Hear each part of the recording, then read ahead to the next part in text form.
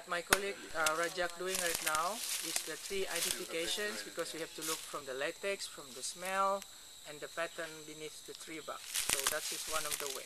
If not, we found the fruits or the leaves, and if still not, we're gonna take the sample of the tree barks or the leaves, put in a plastic bag, write the number 1, put in the data sheets, sample number 1. Then we're gonna send it to the forestry department for identification. So far we have 673 species around here. 300 to 400 tree species, the best restaurants for orangutan. I mean their fruits, young leaf, flower, young shoots to eat. But the best tree from all these 300 species is ficus tree. They produce fruits whole year, like 24 hours restaurants. What? Sorry? What? Ficus tree. Yeah, that's they're the best tree.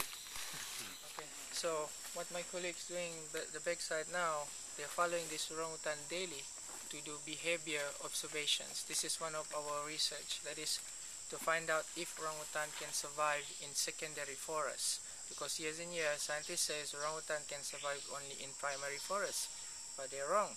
Since 1998, we find out orangutan do survive in secondary forests with 300 species of tree of choice or restaurant for them to survive and to eat. So all of this research, all these informations received by these guys, what they do, daily they will follow the orangutan, fill the data sheets every 3 minutes, and it continuously, sometimes almost a month. So, and usually the more data we have is from the female orangutan with baby, because they're the one is the suitable orangutan to observe, because during that time they will teach the baby how to survive in the wild.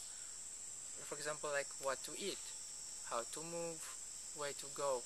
To build the nest itself, they already start building it when they're 2 years old. So from this research effort, it's one of the way to tell the world that is to conserve secondary forest is important, because orangutan do survive here. And why orangutan? You protect the orangutan, you protect the others also, flagship species.